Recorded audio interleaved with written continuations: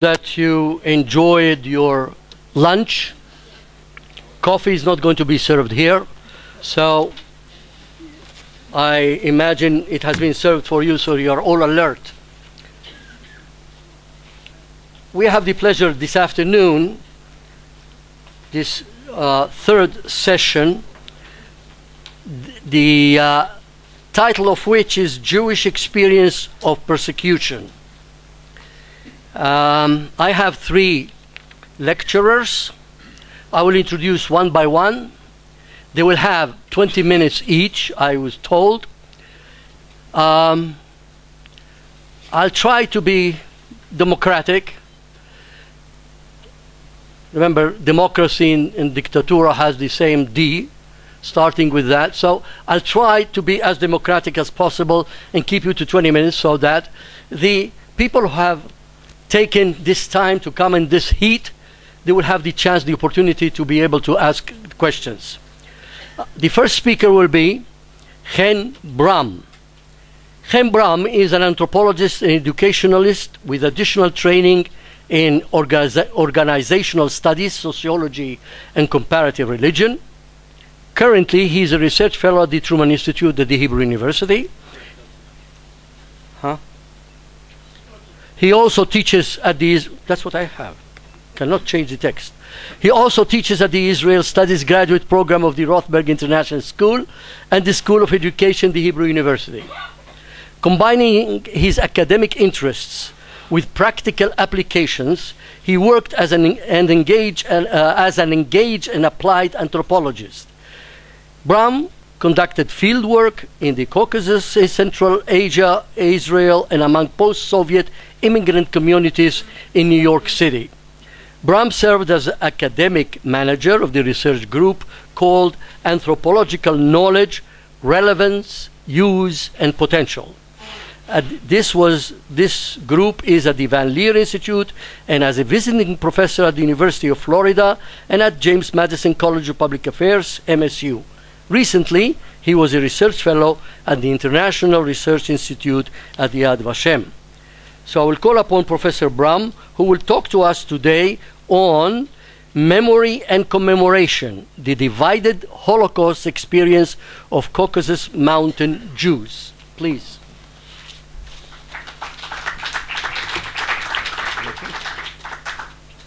Okay. Thank you. Good afternoon.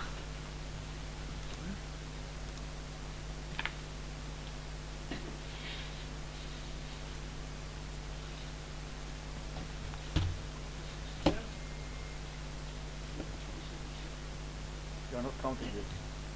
No, not yet. You're lucky, I forgot my stop. I didn't bring it with me. Okay, so this is typical to lectures on the Caucasus. The Caucasus somehow, if you want to find a map of the Caucasus, you will find half a map in the Middle East, half a map or one quarter in Europe, and one quarter in Central Asia. So hence, I'm really thankful for the organizers who included my paper on the Caucasus. At the same time, I also feel a little bit awkward. I feel a little bit awkward because somehow I thought from the call for proposals that there will be a panel on memory and commemoration. And I said, okay, I'll take the, let's be on a safe path. If I'll suggest something historical about the Caucasus, which is related to my work in Yad Vashem, maybe people will say, oh, it's not Middle East Jews. So let's suggest something about commemoration. But then I find myself, as happened a lot to anthropologists, only with historical, very historical accounts, while I'm actually talking about, let's say, I'm talking about history, but through the lens of memory and commemorating the Holocaust among Caucasus Jews. And you can see the Caucasus here in the middle.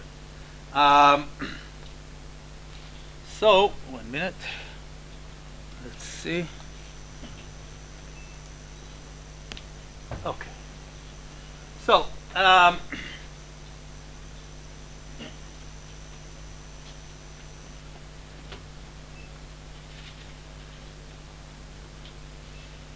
as Israeli national discourse has only begun addressing the meanings of the various experiences of Ashkenazi and Sephardi Mizrahi Jews during World War II, the experience of Caucasus Jews does not fit this categorization. It differs from both and at the same time combined. So you can see the Caucasus here, and you can see that this is one of the most heterogeneous areas in the world. And I'm speaking about a specific group in the Caucasus. If you want the Aboriginal Jews of the Caucasus, not the Ashkenazi Jews of the Caucasus. Okay, and there were other groups as well. I'm talking about the group the people who call themselves Juhuru, simply Jews. They had their own language, Juhuri or Judeo-Tat. They were multilingual. In the last generations, they moved gradually to Russian and in some areas to Azeri. And today, most of them are moving very quickly to Hebrew. And you can see some numbers. Today we are talking about around 130,000 people in Israel, not including the veteran immigrants from the Caucasus in the first, second, third aliyot, immigration to Israel. And you can see here, it's a bit dark. Okay, you can see here that the Jews live in areas scattered all the way from Azerbaijan here up to Dagestan, Chechnya, and then Kabardino-Balkaria, the Cherkess areas, and furthermore to Pyatigorsk and Stavropol Krai are under direct Russian rule. So this is a very diverse group, and it's important to my lecture. So if we are... great. Thank you. Great. Okay, so if we are talking about memory and commemoration in Israel, probably most of you are familiar with the basic stages and tensions in Israel, memory and commemoration culture, stressing the heroic resistance in the very beginning, but then more and more focus also on everyday survival. Sanctification of martyrs' death or sanctification of life and rescue, and so on. What I want to show you is that the immigrants' experience, this specific immigrant experience regarding commemoration and memory of the Holocaust in the new surrounding, shed actually a different light on these transformations and issues of memory and commemoration in Israel. And sometimes even, let's say, opposite mirror. What I will try, maybe before, I want to start with one story, some voices from the fields. Anthropologists like to start with some voices from the fields.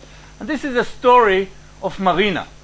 And this story happened in 2005. Her son was in 11th grade, and his school went to Poland in one of these journeys. This gave her motivation to go, and she became part of a guiding course for the March of the Living. But then when she came to the course, she found herself with people from different areas, stressing the groups from, for her, Russian-speaking groups. But then she had very hard experiences when someone, Russian in origin, asked her, "Are you a mountain Jew? Vygovsky Ivri?" And she said yes. And normally she told me she's not coming up front with her origin, because the feeling is that in many places of work in Israel, in concentrations of Caucasus Jews, if you are stressing that you are Caucasian, you will stay outside. Okay, simply as can be. Or to put it in a slogan, we are talking about the 1950s during the 1990s and even the 2000s. And she said yes. So he said, what are you doing here? This is not at all connected to you. So I want to start with this frustration of this lady, and it went on, but I think it's enough as a beginning. And my aim in this paper is to discuss the development of the memory of Holocaust among Caucasus Jews. I will show how the memory of the Holocaust and World War II and different commemoration projects were influenced by two main factors. First, the marginalization of the group, especially in Israel, and second, the very different experience that various groups of Caucasus Jews faced during World War II. Furthermore, I will argue that the experience of Caucasus Jews challenged the taken for granted binary ethnic categorization which divide Israeli Jews according to their Ashkenazi or Mizrahi origins. Okay, so Okay, so what I will try to do, I will speak a little bit about the background, but then I will do some analytical division between four spheres of memory and commemoration: extermination, the experience of the veterans fighting the Nazi, survival and the role of local Muslim population, and I missed a word here, the Holocaust survivors. Okay, this is the last one, the Holocaust survivors. Now, you can see here the Germans advance to the Caucasus between June and November 1942, and generally speaking, the Germans stayed in the Caucasus about 4 months, in some areas about 2.5 months. It's not a lot comparing to other areas, but this was enough to give a traumatic experience to Caucasus Jews. Okay, and you can see here different sites of killing, mass killing. Most of them were Ashkenazi Jews who were in the Caucasus. Russian Jews following evacuation, or also refugees from Poland, East Europe, and I recommend the new book by Kirill Pfefferman who discussed this in length. And you can see one of the ditches for these mass murders. The fate of Caucasus Jews, however, was different in different locations. In all these locations in red, Caucasus Jews were murdered in the same technique, simply like Ashkenazi Jews. Hundreds of them in Kolkhoz Bogdanovka, Kolkhoz Menjinsk, and other places were gathered together, were shot, and were covered. But in Nalchik was the main concentration of Caucasus Jews in the area under the German occupation. In Nalchik, although some people died, most of the Jews survived. And they survived because let's put it very short now, the local administration put by the German assisted the Jews and claimed that these are not regular Jews, but a local mountain tribe. The Germans, from their side, and you can see this German propaganda here in the right, wanted, they had a clear ethnic-oriented policy in the Caucasus, and they didn't want to get any tensions with the local population. So most of the Jews in Nalchik survived, although they were under forced labor, fear, everyday fear from death, very hard conditions, and so on.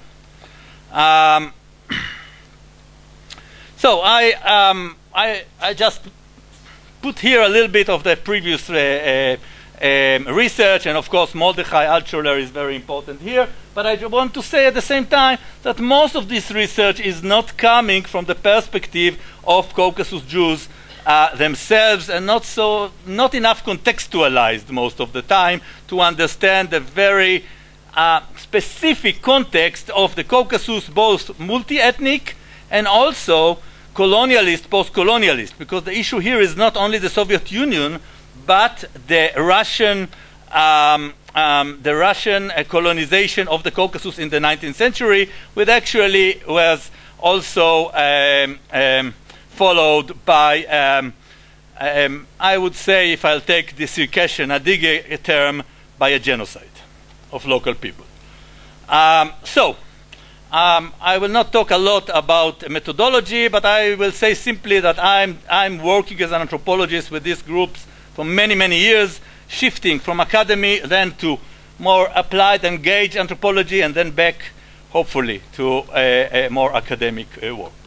So, if we are talking about the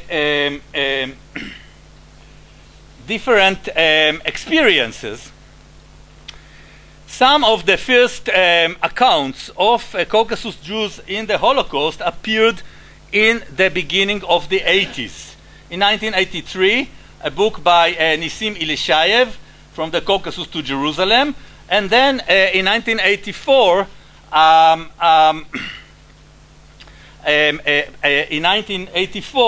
another book, The Captured of Shalman Esser, written by this guy who called himself Manoach, but this was not his name is Boris Shalmiev, because when he printed this, he was afraid about his relatives in the Caucasus.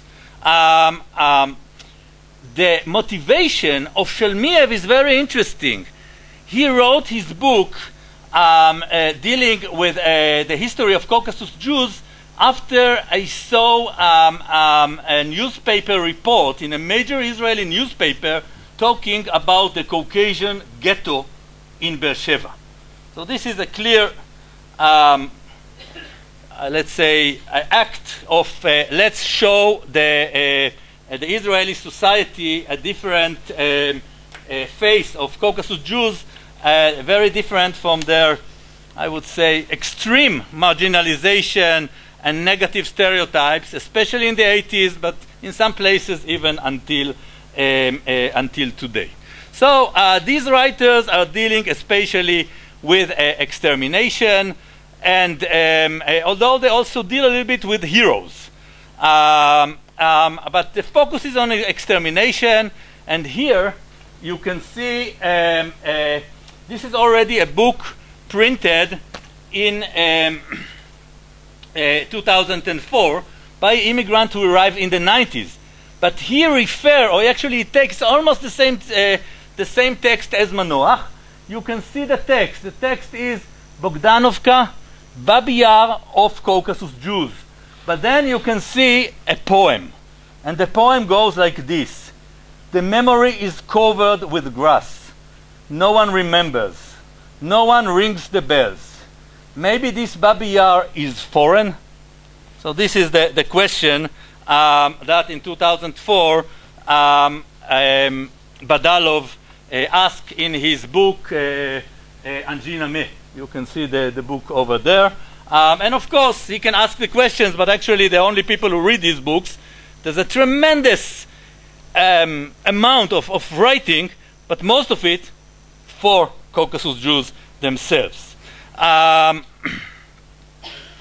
So the next attempt of commemoration happened in 2005, when again an immigrant from the 70s, Ariel Ishai,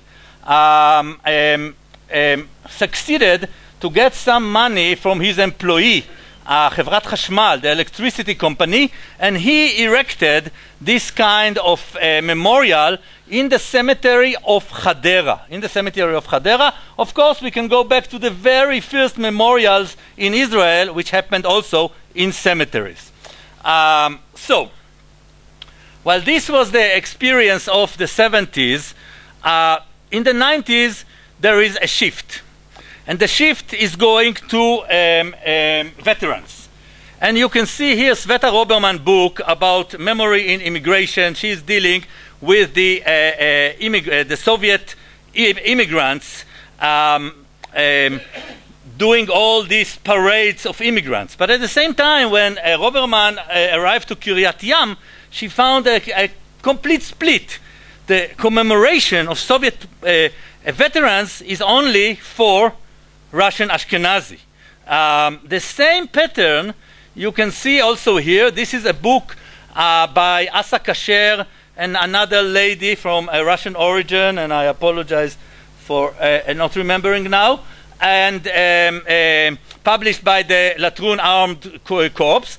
But there is not even one Soviet Jew who is not Ashkenazi.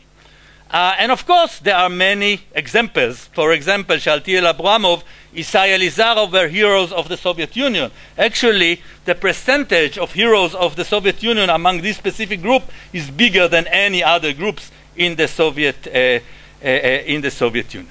So this brought to a new culture of commemoration, but actually this culture was also influenced by the developments of culture of memory in Moscow and in Azerbaijan. And German Zakharyayev is very active in pushing this veterans discourse. But it's interesting to see that on the one hand, he is working to record and to publish about the veterans from Caucasus. But at the same time, he also initiated a new memory day in Israel, already recognized by the parliament, by the Knesset, and this is the Hebrew calendar date of the Soviet Victory Day.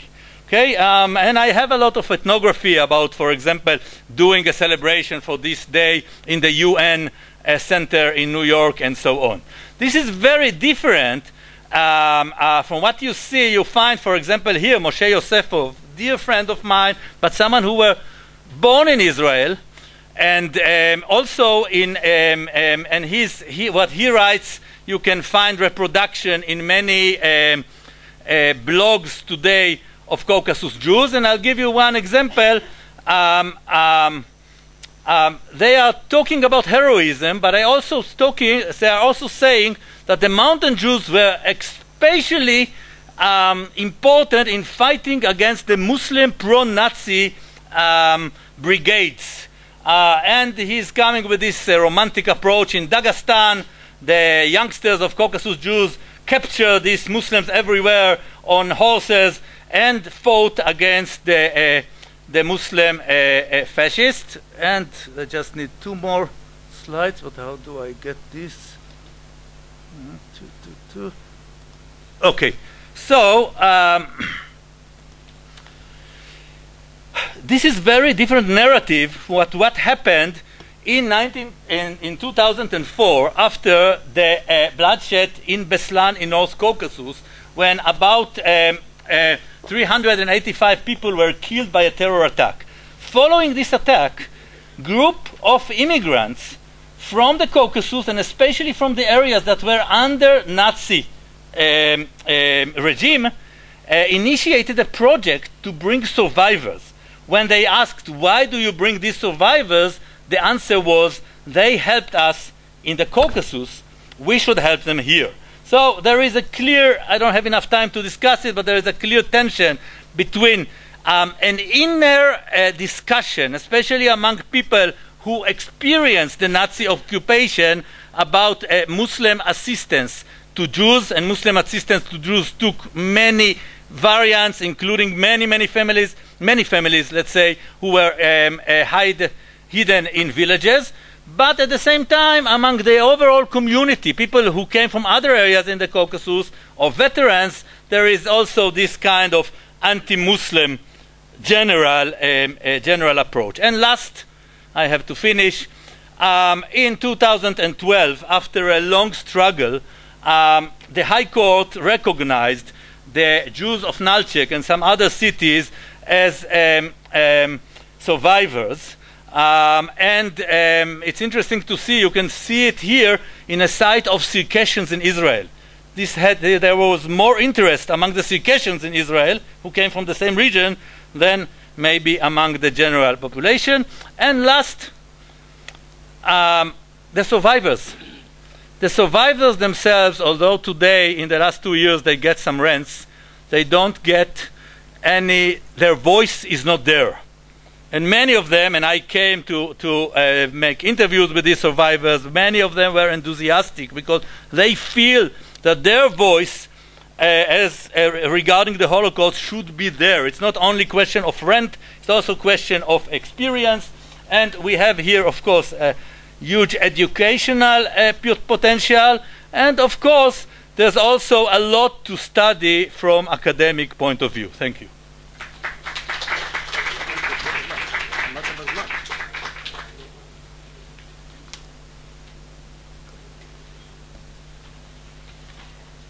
Thank you very much, Professor Bram.